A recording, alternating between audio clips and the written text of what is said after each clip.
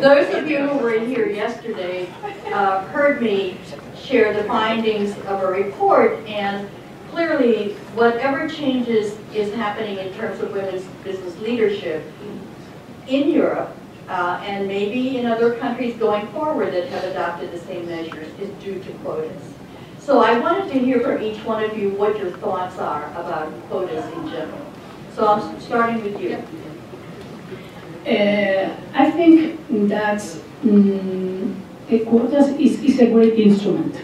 And in certain circumstances, I think that could help a lot. And we will see how in Europe, and Germany is a great example that you mentioned before, in which one from the parliament, from the board seats and whatever, is a clear guidance how to that in the North Europe, also in our country as well. And then I think that helps a lot. Then I think that we need to differentiate two things. We don't have to differentiate the goal, the ambition, with the tools that we need to use in every single moment. Okay? Then I think to use the quotes as something that solves all of the problems in the world is not true, and could become a problem for us. I think that we have to make sure that we take the right decisions, that we nominate the people that get the proper profile, the proper capabilities, and the proper support that allow her to succeed. If not, sometimes, unfortunately, just because of the quotas, has been nominated people that later on is finger pointed, that don't have the profile, that seem to be pretty well, and later on is dismissed. That I think that depending on the circumstances, I think that could be a useful mechanism. But also we have to, I not agree that in every single environment, in every single company, you have to impose that. Because it's not the same, one company, a small company with 50 employees, in which one their resources, they are very, very limited, the big corporations, in which one they have resources, even they have the possibility to have one DNA CEO. But this is not ahead, and this is not the case. Then I think to put purely, that you can impose these quotas, I think is not the right solution. For me, the right solution that we are discussing today is make sure that we make the right appointments. That we are discussing when we define CVs, we do it in a proper way. That we scanning the whole market potential, and the market potential more than 50% is female, and not just in accounting. In my experience, in a lot of areas, perhaps in engineering less, is growing. Of course, it's not 50%, but I can tell you in the healthcare environment, it's more than 65%. Okay? Then that means that the proportion of ladies, they are very well, with a very high level of education. Also, in my MBA, I realized that the best performers, not by chance, they were ladies, because as you said, you put all effort to work harder in order to succeed and to be in the top list. Then I think that quotas is one tool, but is not a solution. Okay. Beata. Well, I would like to say that I hate quotas or parities, but I love the results that they could bring. Let me show you one small example. In Poland, let me refer again to Poland. In Poland, 6 years ago, I mentioned about transformation that happened 26 years ago. And when we are approaching to the 20th anniversary, there were so many events being prepared, and we realized that only men are going to, show or celebrate that this is their achievements, that we achieved freedom, democracy in the country, etc. Where are women? So women at that time decided to gather together and organize a Congress of Women. We thought about conference. It was 7 years ago. We thought about conference. Within 2.5 months, we organized a conference that gathered 3,500 women in one room, and then it started. Today, the Congress of Women is the biggest civic movement in Poland. Last year, Irene was participating, but last year we gathered close to 10,000 women. for 1.5 day event. From all over Poland, they come and we discuss not the women's problems, issues. We discuss global issues because we also have the right to talk about that. Of course, we invite men as well. But what I wanted to say, one of the goals or results after the first Congress of Women was to propose to the Parliament the law that would introduce parity for women who wanted to go to the political environment, for women to promote women to be more present in the Parliament. And so we proposed the draft law offering quota, actually offering parity, but then we finished at quotas, that women would have the 35% on the lists. Party lists. Party lists. So the party has to offer 35% for women. Then people will decide for whom to vote, but women have to have chance. And the Parliament approved that approach. Now, after those 5 years, now we see the results. There are more women that win elections, but the more important is that there are more women who are ready to be candidates.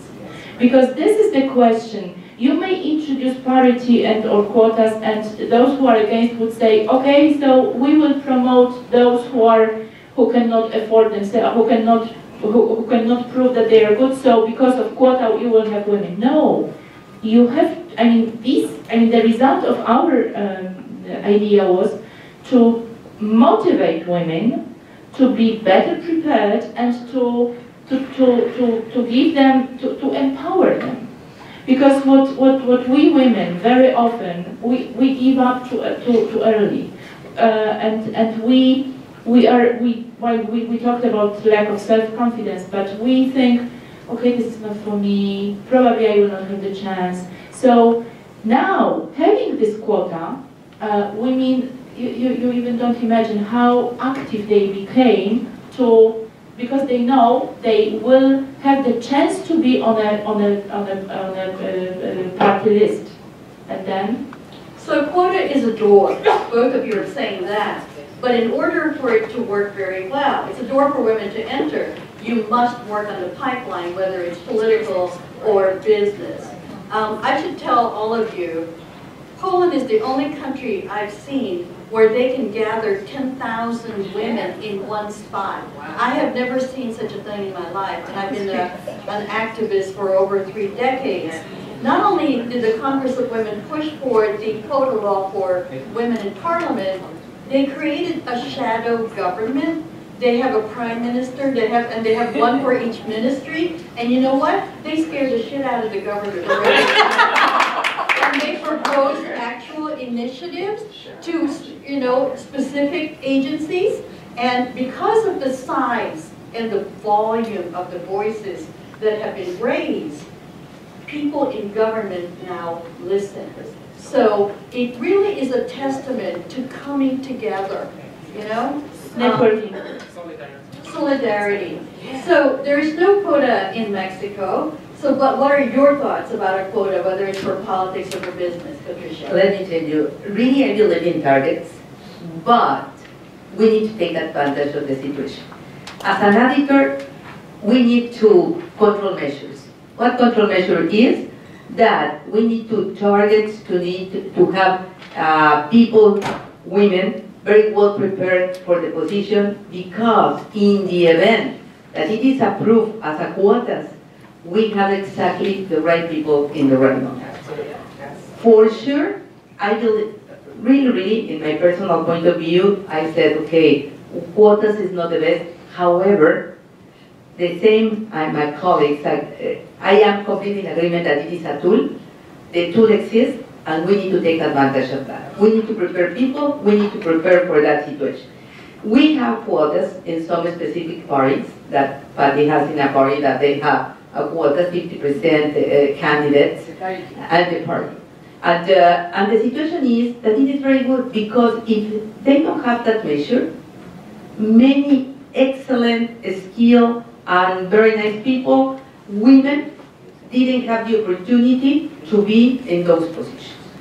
That's why everything has downside, the best side, but it is necessary to explore, to take advantage of that, and if this is the way that we can start working, let's do it. Let's say yes. Because why not? Because if it is in Norway, in Germany, in other countries, really, they started to work on that. They have a very successful women. By the way, PwC, the senior partner in Poland and Hungary, is women, and is woman. She became the head of the whole region. So now she has got 35 countries. Wow. And in this case, and the name is Olga, and the office is marvelous. Our last board meeting was exactly in Warsaw, completely different than the thing that we know. And, well, it's marvelous. And in this case, well, it is a tool, we can work with that, but our challenge is all the time to hire better women, well prepared, in order to take advantage of those quotas. I believe personally that in Mexico it's going to pursue for that tool in a close future. And if this situation is going to be approved, we believe that we have an excellent women, that they are going to take advantage of that, but we need to continue as a mentor in our field of work. We need to prepare those women. We need to be very well prepared, as I mentioned. We need to take all the opportunities that we have as a women, and in this case, if this initiative is going to pass in some countries, okay, we need to support that, but we need to have the people that is the right people. That's right. Okay, great. Now, I was going to ask you, we have research, I think I shared some of it last night, that showed that when there are more women CEOs, that when we looked at women CEOs in 36 countries, the percentage of women on boards and the percentage of women in senior leadership was double that of peer companies. Why do you think that is? Any of you? Why do you think we got that kind of result? Because these women are not feminist activists. Sorry, Irene, could you repeat that question? Yeah. Because I don't know the report, so... Okay. Last night I mentioned that we did a study of women CEOs in 39 countries. And it didn't matter what country or which company, the percentage of women on boards and the percentage of women in senior management was double that of peer companies. In other words, male-driven companies, you know, it was like 32% to 15%. And it wasn't as if these CEOs only wanted growth, like any CEO. So why is it that they got that result? My personal, I was not aware of these results, but them, for me, are quite logic. For me, make a lot of sense, because I guess that the ladies, we are aware of the truly value the diversity. That is something that from the beginning, we grow with this concept in our head. Then from all the positions, if you see any lady, this is a manager, despite it would be a line manager, always try to have a diverse team. Then as a consequence of that, when you become a CEO, for sure, in a natural way, without needed quotas or whatever, you have a very good balance on that. And unfortunately for the men, they don't have this tradition. Then for them it's quite easy, what is my club, my friends, my business school, my colleagues, my previous experience. Because you have seen in your own work people who look like you, so you want to. But we have to develop sometimes from scratch our things, because usually we have been, in a lot of occasions, alone. We have been the only ladies in the management team. Then when we have to create our teams, we said, okay, I don't come up to the previous one, because it was not perfect. Then we have to make a truly scanning of the market. For that reason, for me, it's quite logical. Okay, quickly, just quick answer from you. Yes, I didn't know this report, but I was thinking about that issue, and my conclusion is that those who are CEOs are enough mature and understand the topic deeper, so they're clever enough to invite more women. So, in other words, I think that this is in our interest to have more women around ourselves in order not to be a minority. That's one thing. But another thing, you may have also different examples. If you have the CEO woman, then she becomes a man. She becomes a real male. If I were able to do it, so each woman, each of you can do it. So I'm not interested in supporting you because, you know, I'm the best.